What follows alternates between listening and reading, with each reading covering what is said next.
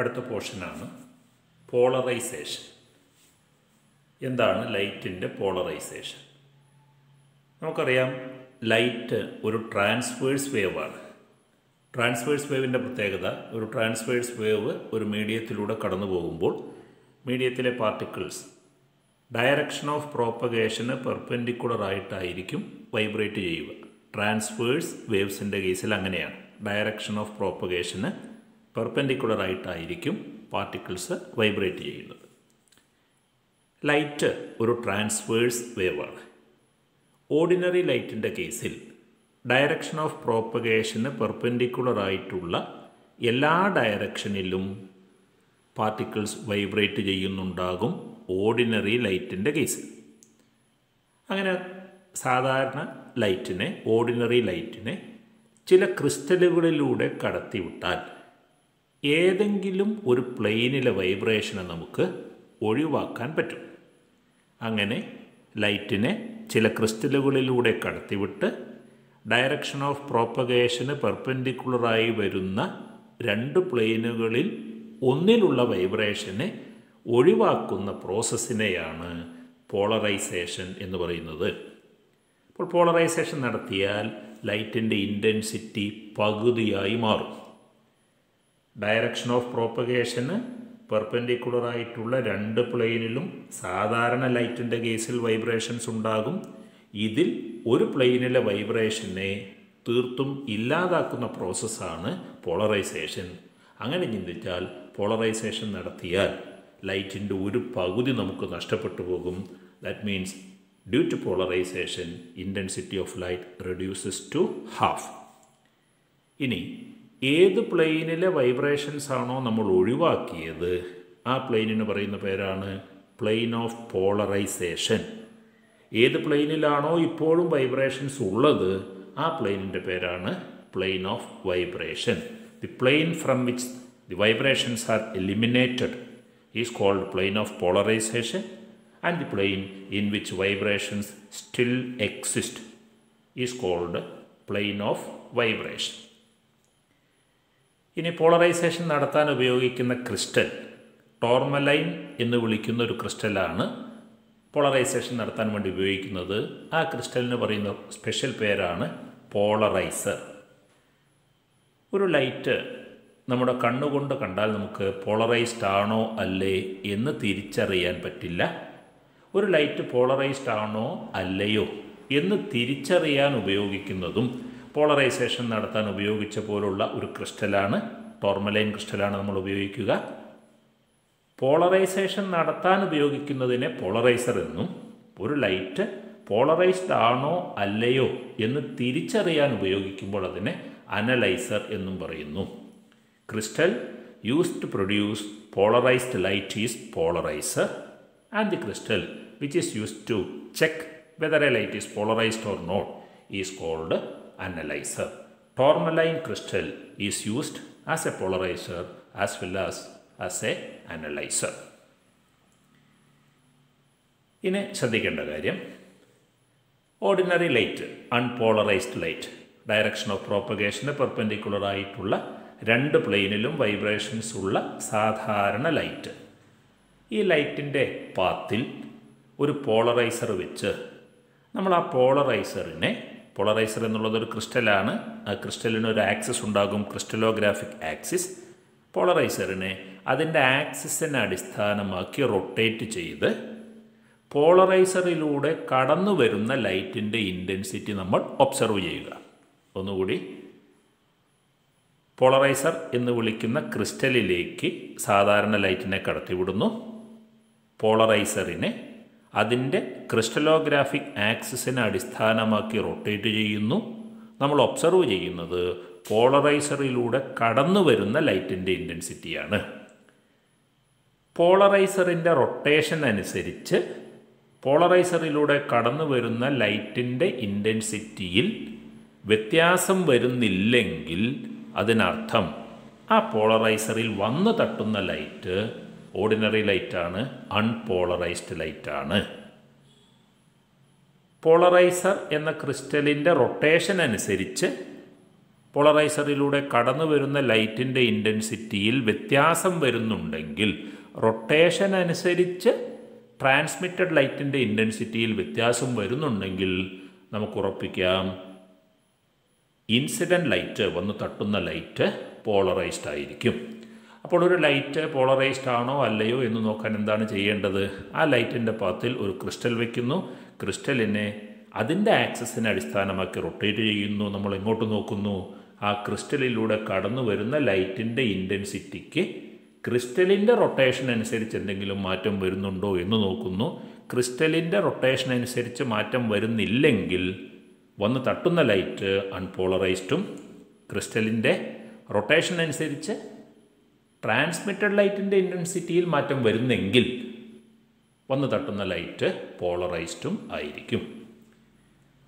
ഇനി ചില കേസിൽ നമ്മൾ അനലൈസർ എന്ന് വിളിക്കുന്ന ക്രിസ്റ്റൽ റൊട്ടേറ്റ് ചെയ്യുന്നതിനനുസരിച്ച് ട്രാൻസ്മിറ്റഡ് ലൈറ്റിൻ്റെ ഇൻറ്റൻസിറ്റിയിൽ വ്യത്യാസം വരും.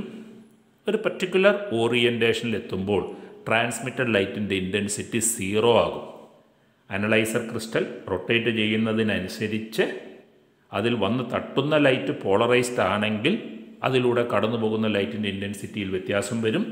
ഇൻറ്റൻസിറ്റി കുറഞ്ഞ് മിനിമം ആകും. ചില കേസിൽ ആ മിനിമം വാല്യൂ 0 ആകും. അനലൈസർ ക്രിസ്റ്റൽ റൊട്ടേറ്റ് ചെയ്യുന്നതിനനുസരിച്ച് ഒരു പർട്ടിക്കുലർ ഓറിയൻറ്റേഷനിൽ ട്രാൻസ്മിറ്റഡ് ലൈറ്റിൻ്റെ ഇൻറ്റൻസിറ്റി 0 ആകുന്നുണ്ടെങ്കിൽ നമ്മൾ കൺക്ലൂഡ് ചെയ്യുന്നത് ഇൻസിഡൻറ്റ് ലൈറ്റ് കംപ്ലീറ്റ്ലി പോളറൈസ്ഡ് ആണ്. എന്നാൽ മറ്റു ചില കേസുകളിൽ അനലൈസർ ക്രിസ്റ്റൽ റൊട്ടേറ്റ് ചെയ്യുന്നതിനനുസരിച്ച് ട്രാൻസ്മിറ്റഡ് ലൈറ്റിൻ്റെ ഇൻറ്റൻസിറ്റിയിൽ വ്യത്യാസം വരും. അത് മിനിമമായി മാറും. പക്ഷേ ആ മിനിമം വാല്യൂ 0 ആവില്ല. മിനിമം വാല്യൂ 0 അല്ലെങ്കിൽ അനലൈസർ ക്രിസ്റ്റൽ റൊട്ടേറ്റ് ചെയ്യുന്നതിനനുസരിച്ച് ട്രാൻസ്മിറ്റഡ് ലൈറ്റിൻ്റെ ഇൻറ്റൻസിറ്റിയിൽ വ്യത്യാസം വരുന്നുണ്ട്. അത് കുറഞ്ഞു വരുന്നുണ്ട്. പക്ഷെ ഒരിക്കലും അത് 0 ആകുന്നില്ലെങ്കിൽ നമ്മൾ കൺക്ലൂഡ് ചെയ്യുന്നത് അതിലേക്ക് വന്ന് തട്ടുന്ന ലൈറ്റ് പാർഷ്യലി പോളറൈസ്ഡ് ആണ് എന്നാണ്. ഒന്നുകൂടി, അനലൈസർ ക്രിസ്റ്റലിൻ്റെ ഒരു പർട്ടിക്കുലർ ഓറിയൻറ്റേഷനിൽ ട്രാൻസ്മിറ്റഡ് ലൈറ്റിൻ്റെ ഇൻറ്റൻസിറ്റി മിനിമം ആകുന്നുണ്ട്. ആ മിനിമം വാല്യൂ 0 ആണെങ്കിൽ വന്ന് തട്ടുന്നത് കംപ്ലീറ്റ്ലി പോളറൈസ്ഡും, മിനിമം ആകുന്നുണ്ട് പക്ഷേ 0 അല്ല എങ്കിൽ വന്ന് തട്ടുന്ന ലൈറ്റ് പാർഷ്യലി പോളറൈസ്ഡും ആയിരിക്കും. ഇനി വളരെ ഇമ്പോർട്ടൻ്റ് ആയിട്ടുള്ള ഒരു ലോ ആണ് മാലസ് ലോ എന്നാണ് പറയുന്നത്. MALUS, Marles law. 2 ക്രിസ്റ്റലുകൾ. ആദ്യത്തെ ക്രിസ്റ്റലിലേക്ക് അൺപോളറൈസ്ഡ് ലൈറ്റ് വന്ന് തട്ടുന്നു. അതിൻ്റെ ഇൻറ്റൻസിറ്റി I0. ആ ക്രിസ്റ്റലിലൂടെ കടന്നു വരുമ്പോൾ അതിന് പോളറൈസേഷൻ നടക്കുന്നു. ഇൻറ്റൻസിറ്റി പകുതിയാകുന്നു. രണ്ടാമത്തെ ക്രിസ്റ്റലിലേക്ക് സ്ക്രീനിൻ്റെ ഇടതുവശത്ത് താഴെ കാണുന്ന ഫിഗറിൽ വലതുവശത്ത് കാണുന്ന രണ്ടാമത്തെ ക്രിസ്റ്റലിലേക്ക് വന്ന് തട്ടുന്നത് I0/2 ഇൻറ്റൻസിറ്റി ഉള്ള പോളറൈസ്ഡ് ലൈറ്റാണ്. ഇനി രണ്ടാമത്തെ ക്രിസ്റ്റലും കടന്നു വരുന്ന ലൈറ്റിൻ്റെ ഇൻറ്റൻസിറ്റി നമുക്കറിയാം. രണ്ടാമത്തെ ക്രിസ്റ്റൽ ആദ്യത്തെ ക്രിസ്റ്റലിൻ്റെ ആക്സിസുമായിട്ടുണ്ടാക്കുന്ന ആംഗിൾ മാറുന്നതിനനുസരിച്ച് മാറുമെന്ന്. രണ്ടാമത്തെ ക്രിസ്റ്റലിലൂടെ കടന്നു വരുന്ന ലൈറ്റിൻ്റെ ഇൻറ്റൻസിറ്റി I = I0/2 × cos² ആയിരിക്കും. ഇത് കണ്ടുപിടിച്ചതാണ് മാല എന്ന് പറയുന്ന സയൻറ്റിസ്റ്റ്. മാലസ് ലോ എന്നാണ് ഇതിന് പറയാറ്. അതായത് ഒരു ക്രിസ്റ്റലിലേക്ക് പോളറൈസ്ഡ് ലൈറ്റ് വന്ന് തട്ടുന്നുണ്ടെങ്കിൽ ആ ക്രിസ്റ്റലിലൂടെ ട്രാൻസ്മിറ്റ് ചെയ്തു പോകുന്ന ലൈറ്റിൻ്റെ ഇൻറ്റൻസിറ്റി വന്ന് തട്ടിയ ലൈറ്റിൻ്റെ ഇൻറ്റൻസിറ്റി × cos² ആയിരിക്കും. പോളറൈസ്ഡ് ലൈറ്റ് വന്ന് തട്ടണം. പോളറൈസ്ഡ് ലൈറ്റ് വന്ന് തട്ടുമ്പോൾ ട്രാൻസ്മിറ്റ് ചെയ്തു പോകുന്ന ലൈറ്റിൻ്റെ ഇൻറ്റൻസിറ്റി അനലൈസർ ക്രിസ്റ്റലിൻ്റെ റൊട്ടേഷൻ അനുസരിച്ച് വ്യത്യാസപ്പെടും. അത് വന്ന് തട്ടിയ പോളറൈസ്ഡ് ലൈറ്റിൻ്റെ ഇൻറ്റൻസിറ്റി എത്രയാണോ അതേ × cos² ആയിരിക്കും. തീറ്റ എന്നുള്ളത് പോളറൈസർ ക്രിസ്റ്റലും അനലൈസർ ക്രിസ്റ്റലും തമ്മിലുള്ള ആംഗിൾ, അതായത് 2 ക്രിസ്റ്റലുകളുടെ ക്രിസ്റ്റലോഗ്രാഫിക് ആക്സിസുകൾ തമ്മിലുള്ള ആംഗിളാണ് തീറ്റ. തീറ്റയുടെ വില 0 ആണെങ്കിൽ I = I0/2 കിട്ടും. അതായത് ഇൻസിഡൻറ്റ് ലൈറ്റിൻ്റെ ഇൻറ്റൻസിറ്റിയും ട്രാൻസ്മിറ്റഡ് ലൈറ്റിൻ്റെ ഇൻറ്റൻസിറ്റിയും ഈക്വലായിരിക്കും. തീറ്റയുടെ വാല്യൂ 90 ആണെങ്കിൽ രണ്ടാമത്തെ ക്രിസ്റ്റലിലൂടെ കടന്ന് ലൈറ്റൊന്നും പുറത്തേക്ക് വരില്ല, കാരണം cos 90 0 ആണ്. ഇതാണ് മാലസ് ലോ. ശ്രദ്ധിക്കണം, വന്ന് തട്ടുന്നത് പോളറൈസ്ഡ് ലൈറ്റ് ആയിരിക്കണം. അങ്ങനെയാണെങ്കിൽ ക്രിസ്റ്റലിലൂടെ കടന്നു പോകുന്ന ലൈറ്റിൻ്റെ ഇൻറ്റൻസിറ്റി വന്ന് തട്ടിയ ലൈറ്റിൻ്റെ intensity into cos square theta. ഇനി പോളറോയിഡ്. പോളറൈസ്ഡ് ലൈറ്റ് ഉണ്ടാക്കാൻ വേണ്ടി ഉപയോഗിക്കുന്ന ഒരു ഡിവൈസിൻ്റെ പേരാണ് പോളറോയിഡ്. പോളറൈസർ നമ്മൾ നേരത്തെ മനസ്സിലാക്കി. പോളറൈസറും പോളറോയിഡും ഒന്ന് തന്നെയാണ്. പോളറൈസർ ഒരു ക്രിസ്റ്റൽ അതേപടി ഉപയോഗിക്കുകയാണെങ്കിൽ അതിനെ പോളറൈസർ എന്നും, അതിനെ ഒരു ഡിവൈസിൻ്റെ രൂപത്തിലേക്ക് മാറ്റി ഉപയോഗിക്കുമ്പോൾ അതിന് പോളറോയിഡ് എന്നും പറയുന്ന സന്ദർഭത്തിനനുസരിച്ച് ഉപയോഗിക്കുന്ന രണ്ട് പേരുകളാണ് പോളറൈസറും പോളറോയിഡും. ബേസിക്കലി രണ്ടും ഒന്ന് തന്നെയാണ്, ക്രിസ്റ്റലുകളാണ്. പോളറോയിഡ്. സൺഗ്ലാസുകളിലൊക്കെ ഗ്ലെയർ ഒഴിവാക്കാൻ വേണ്ടി പോളറോയിഡ് ഉപയോഗിക്കാറുണ്ട്. പോളറോയിഡ് സൺഗ്ലാസസ് എന്നാണ് പറയാറ്. പിന്നെ 3 ഡയമെൻഷണൽ മോഷൻ പിക്ചേഴ്സ് ഉണ്ടാക്കാനൊക്കെ, അതുപോലെ അവ ഒബ്സർവ് ചെയ്യാനൊക്കെ ഉപയോഗിക്കുന്ന ഗ്ലാസുകളിൽ പോളറോയിഡ് ഉപയോഗിക്കാറുണ്ട്. ലൈറ്റിൻ്റെ ഇൻറ്റൻസിറ്റി അനലൈസ് ചെയ്യാൻ ലാബറട്ടറികളിലെല്ലാം പോളറോയിഡ്സ് ഉപയോഗിക്കാറുണ്ട്. അടുത്തത് പോളറൈസേഷൻ ബൈ റിഫ്ലക്ഷൻ ആണ്. സ്ക്രീനിൻ്റെ സെൻറ്ററിൽ കാണുന്ന ഒരു ഫിഗർ. ആ ബ്ലാക്ക് നിറത്തിൽ ഷെയ്ഡ് ചെയ്തത് ലൈറ്റിനെ കടത്തി വിടുന്ന ഒരു മെറ്റീരിയലാണ്. ഒരു ട്രാൻസ്പാരൻറ്റ് സ്ലാബാണ് ബ്ലാക്ക് നിറത്തിൽ കാണിച്ചിട്ടുള്ളത്. അതിൻ്റെ സറൗണ്ടിങ്സിൽ എയറാണ്. OA എന്ന് നീല നിറത്തിൽ മാർക്ക് ചെയ്തത് ഈ ട്രാൻസ്പാരൻറ്റ് സ്ലാബിലേക്ക് വന്നു തട്ടുന്ന ഒരു ലൈറ്റ് റേ ആണ്. എ എന്ന പോയിന്റിലാണ് വന്ന് തട്ടുന്നത്. ആംഗിൾ ഓഫ് ഇൻസിഡൻസ് I ആണ്. ആംഗിൾ ഓഫ് ഇൻസിഡൻസ് I ആണെങ്കിൽ ആംഗിൾ ഓഫ് റിഫ്ലക്ഷനും അത് തന്നെ ആയിരിക്കും. എ എന്ന പോയിന്റിൽ വന്ന് തട്ടി ABയിലേക്ക് റിഫ്ലക്റ്റ് ചെയ്തു പോയി. നേരത്തെ പറഞ്ഞു ട്രാൻസ്പാരൻറ്റ് സ്ലാബാണ് എന്ന്, ലൈറ്റിനെ കടത്തിവിടുന്നതാണ്. അപ്പോൾ അവിടെ റിഫ്ലക്ഷൻ മാത്രമല്ല ഉണ്ടാവുക, റിഫ്രാക്ഷനും ഉണ്ടാകും. എയിൽ വന്ന് തട്ടുന്ന ലൈറ്റിൻ്റെ കുറച്ച് ഭാഗം റിഫ്ലക്റ്റ് ചെയ്തു പോയി, ബാക്കി ഭാഗം ട്രാൻസ്മിറ്റ് ചെയ്തു പോകുന്നു. എയിൽ നിന്ന് സിയിലൂടെയാണ് ട്രാൻസ്മിറ്റ് ചെയ്തു പോകുന്നത്. AC റിഫ്രാക്റ്റഡ് റേ ആണ്, അല്ലെങ്കിൽ ട്രാൻസ്മിറ്റഡ് റേ ആണ്. OA incident ray, ordinary light ആണ്, അൺപോളറൈസ്ഡ് ആണ്. AB reflected ray, AC refracted ray or transmitted ray.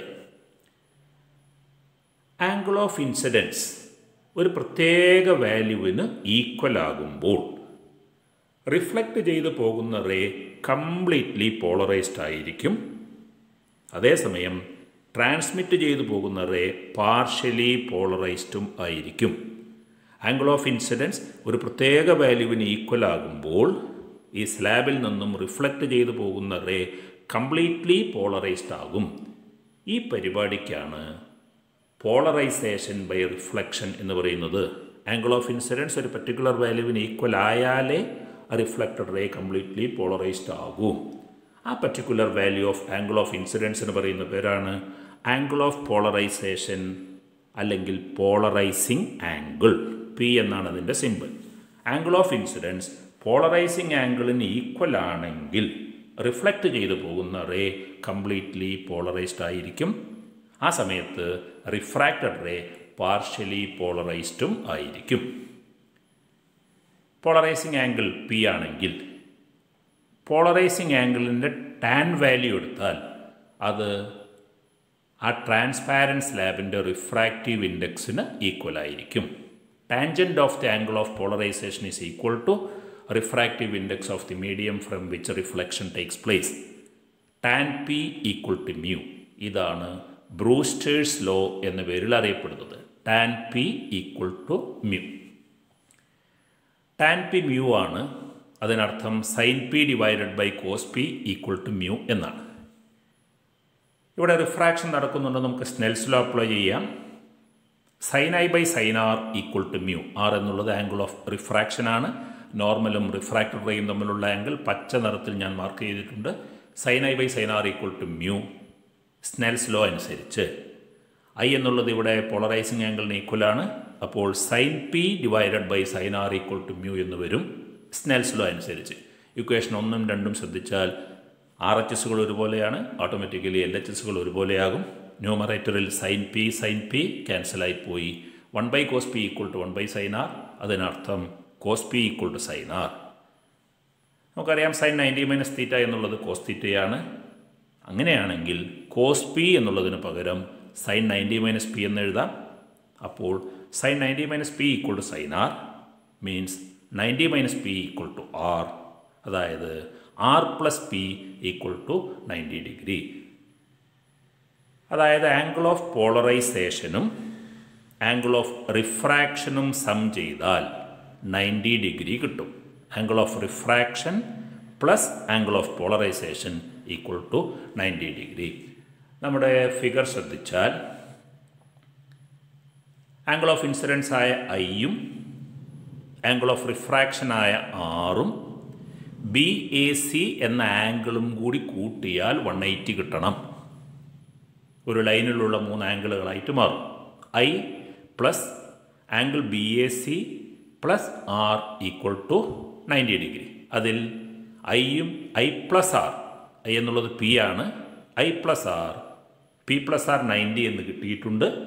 അതിനർത്ഥം ബാക്കി വരുന്ന ആംഗിൾ, അതായത് ആംഗിൾ BAC 90 ആയിരിക്കും. BAC എന്നുള്ളത് എന്താണ്? റിഫ്ലക്റ്റഡ് റേയും റിഫ്രാക്റ്റഡ് റേയും തമ്മിലുള്ള ആംഗിൾ. അതായത് റിഫ്ലക്ഷൻ വഴി പോളറൈസേഷൻ നടക്കുമ്പോൾ റിഫ്ലക്റ്റഡ് റേയും റിഫ്രാക്റ്റഡ് റേയും മ്യൂച്വലി പെർപെൻഡിക്കുലർ ആയിരിക്കും. Angle of incidence polarising ആംഗിളിന് equal ആണെങ്കിൽ റിഫ്ലക്റ്റഡ് റേ കംപ്ലീറ്റ്ലി പോളറൈസ്ഡ് ആയിരിക്കും. ഈ അവസ്ഥയിൽ റിഫ്ലക്റ്റഡ് റേ കംപ്ലീറ്റ്ലി പോളറൈസ്ഡ് ആകുന്ന അവസ്ഥയിൽ റിഫ്ലക്റ്റഡ് റേയും റിഫ്രാക്റ്റഡ് റേയും മ്യൂച്വലി പെർപെൻഡിക്കുലർ ആയിരിക്കും. ഇത് പ്രൂവ് ചെയ്യാൻ പണ്ടൊരിക്കൽ എക്സാമിന് ചോദിച്ചിട്ടുണ്ട്. അപ്പോൾ ഇത്രയും കാര്യങ്ങളാണ് നമ്മൾ എഴുതേണ്ടത്. റിഫ്ലക്റ്റഡ് റേയും റിഫ്രാക്റ്റഡ് റേയും മ്യൂച്വലി പെർപെൻഡിക്കുലർ ആയിരിക്കും എപ്പോൾ? Angle of incidence polarising ആംഗിളിന് equal ആകുമ്പോൾ. വളരെ ഇമ്പോർട്ടൻ്റ് ആയിട്ടുള്ള മറ്റൊരു കാര്യം, ആംഗിൾ ഓഫ് ഇൻസിഡൻസ് ആയ പോളറൈസിങ് ആംഗിളും ആംഗിൾ ഓഫ് റിഫ്രാക്ഷനും കൂടി കൂട്ടിയാൽ 90 ഡിഗ്രി. ഇതിനെ അടിസ്ഥാനമാക്കി നീറ്റ് എക്സാമിന് പ്രോബ്ലംസ് ചോദിക്കാറുണ്ട്. Angle of refraction plus angle of polarisation = 90 degree. Angle of polarisation എങ്ങനെ കണ്ടെത്താം? ബ്രൂസ്റ്റേഴ്സ് ലോ അനുസരിച്ച് tan p = μ എന്ന രൂപത്തിൽ.